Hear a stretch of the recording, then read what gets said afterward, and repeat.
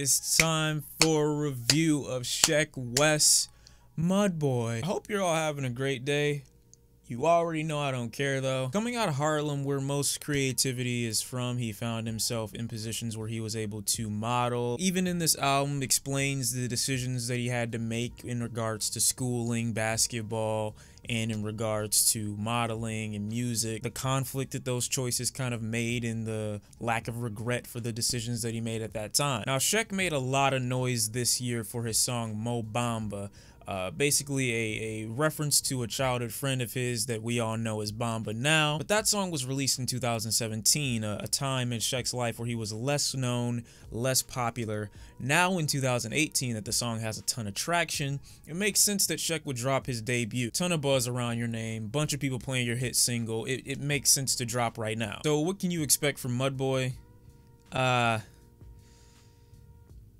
It's an experience, I'll tell you that. From the start of this album, it's clear that Sheck is sound over substance, which isn't really a problem with me.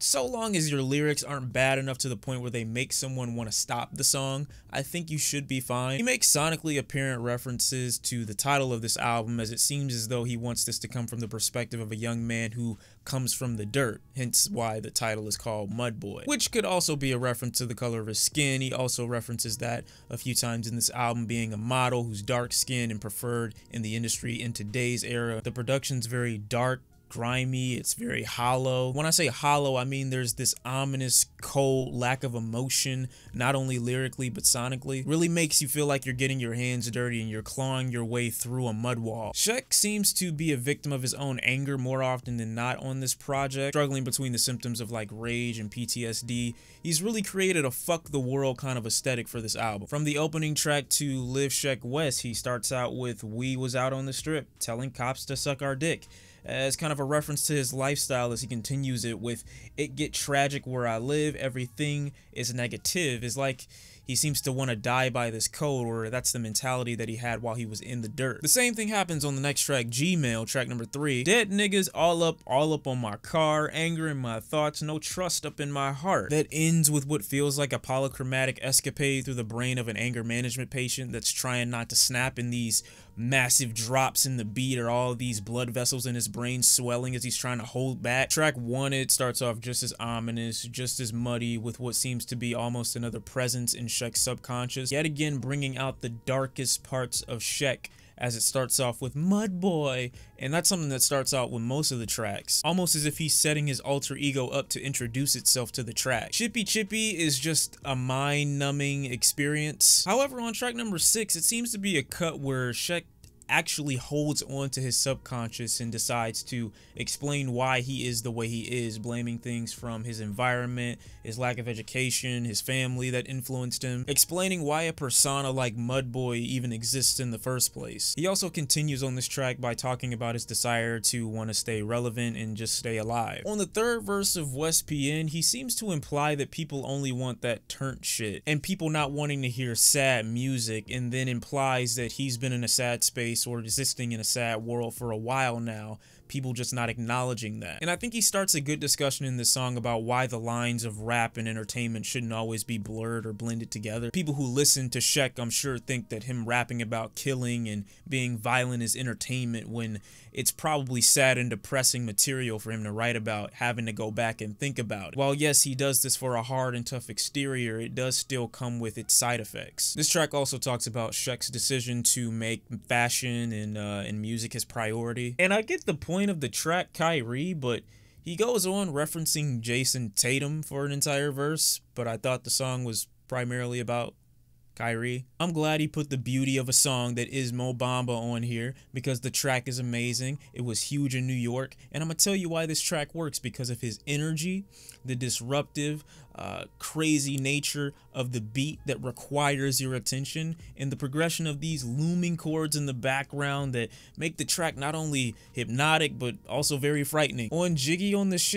it's cool that he, you know, talks more about his life and how he went to another country and started off anew by himself, you know, in a different position. But it seems as though he starts with this this other language just to say that he can do it, as in his verse, he literally says, nobody else is doing this shit. Newsflash, Sheck, there are other people doing that shit. On Fuck Everybody, it's literally fuck everybody. This track right here is the music equivalent of the color red. Nigga fuck everybody! Nigga fuck everybody! Bitch! And what happens at the end of this beat with the guitar is insane.